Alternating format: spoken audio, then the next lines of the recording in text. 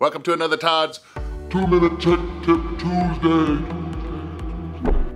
Brought to you by the National RV Training Academy, the only academy that gives you the credentials to become a certified tech and/or certified inspector. So here's a great tech tip for you. A lot of you may want to ask, hey, I have this neat little button on my truck that says tow haul. The question is, should I actually employ that, turn that on all the time?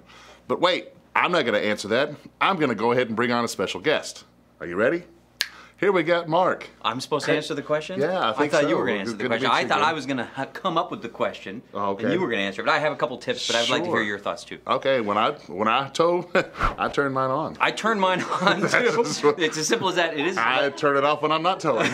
So Well, that's what I was like, ooh, am I You've really doing it just wrong? shot right to the punchline on that, have you? But I tell you what, we've a lot of people know if they follow KYD, we've had an we started towing an F-150. Right. We moved to an F-250, had an F-450, now we're back to a 250. Right. And so because we did that transition from a F-150 to 250, we get this question a lot. And I also get, if there's a follow-up question, how is this 2 minutes? 2 minutes only? Yeah, that's the whole thing. That's the whole concept here is answer it in 2 minutes is Right. also cruise control. So maybe a little bonus question is cruise control. Yeah, that's All a right. difficult one. There's the part of me that is guilty that I want to, but oh, I'm not sure that it's good. Yeah. So no, you're right. I always tow with the tow haul button on, but I think it could be a little bit more complicated than that. I have heard it obviously changes the engine braking, so it Yes. slows you down and you come up to a stop, right? Right. But I've also heard it could do other things in the engine, like tow haul does more than just change the shifting.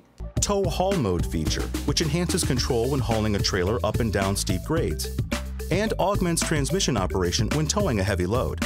So it just depends on the type of truck and how they set up, where Ford may do it just a little bit different than, say, better, Ram maybe. or something. Yeah, because I always, you have a truck or you have a Ram. That's what I say. So under Ford, you have your tow haul, but you also have another feature on there, and I think this is kind of what you're bringing up. You're talking about that engine brake, right? And now it'll automatically put an engine brake on there, and with the Ford, whenever you tap on, you have the tow haul on, you tap on the brakes, it's going to go ahead and begin to shift down for you. But you also have an engine brake that will do that as well, and you have several different functions on there. You can go full auto, you can do it by just with the brake, or you can simply turn it off. So I prefer that. I hate the one thing about towing is just like anything else. The hardest part is you finally get a good speed and you got to let off the gas just a little bit, right? And if you have that engine brake on, or if it's a full auto on your tow haul, then as soon as you let off the gas, it's gearing down.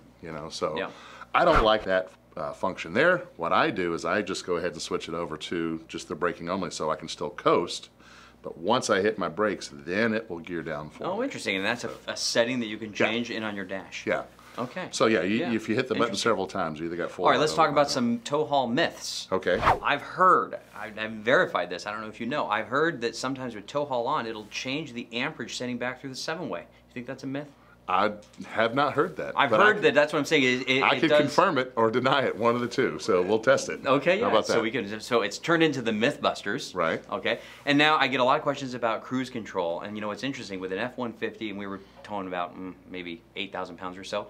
Man, I would never do cruise control because cruise control just tries to keep you at that 55, and you go up the slightest grade and the RPMs fly up to 4,000. Right. I hated that. But with a diesel, it's like magic, right? Because the diesel just doesn't downshift.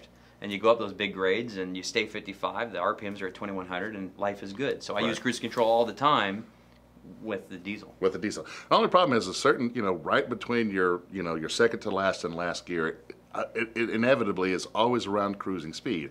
So 64 or something like that, you're sitting there and you're at 4,000 RPMs because it's just not enough speed to get you over in the fifth. And that's where you either got to, lower your speed or increase your speed. And I think that's what a lot of people do is they just tap it a couple more times so they can go ahead and get that last gear in there. And I think for me, I don't use cruise control if I am gearing up, right? Not until I reach my speed. So if I'm cruising 55, then I would hit it. Gotcha. 65. And then, of course, depending on your trim package, there's adaptive cruise control, which we use sometimes if we're out in like flatlands or something. The problem with that is you can get stuck behind a semi-truck and you could be going like an hour at 55 miles per hour and not really, wake up and go, oh, geez, I'm going Yeah, I'm not at this point where I prefer it because of that right there. It makes you lazy, and then it barks at you when you're not looking, right? All right, well, you have tapped my knowledge on everything I know on tow haul and cruise control, and I couldn't even do it in 2 minutes. So bottom line, when you're towing, just hit that little button so tow haul's on, and when you're not, turn it off. Turn it off. If you want to be able to fix the majority of the problems on your rig, well, let's say you want to open up a business, become a certified inspector or a certified RV technician, head over to our website at nrvta.com, click on programs, and get started today. Good question. Yeah, I like what? that. So what are we talking about again? Tow haul, and that's not it at all. How do I set up my tow? How do I set up my haul? Because we put it together, we get tow haul. So you want me to say it? Sure. Oh, wow. So I just pop in? Yeah, you just kind of pop in. Yeah, all right. And do it again. So bottom line, when you're towing, hit the little button so that you get the, wait, all right. I can you feel feel the the knowledge? intelligence. I got this one. Yeah, there we go. Not joking. Yeah. Man, you look so smart. Thank Hey, you. man. Yeah, wise. You mean wise. Yeah, wise. That's right. Looks like you lost your pot of gold. Has anyone seen my gold?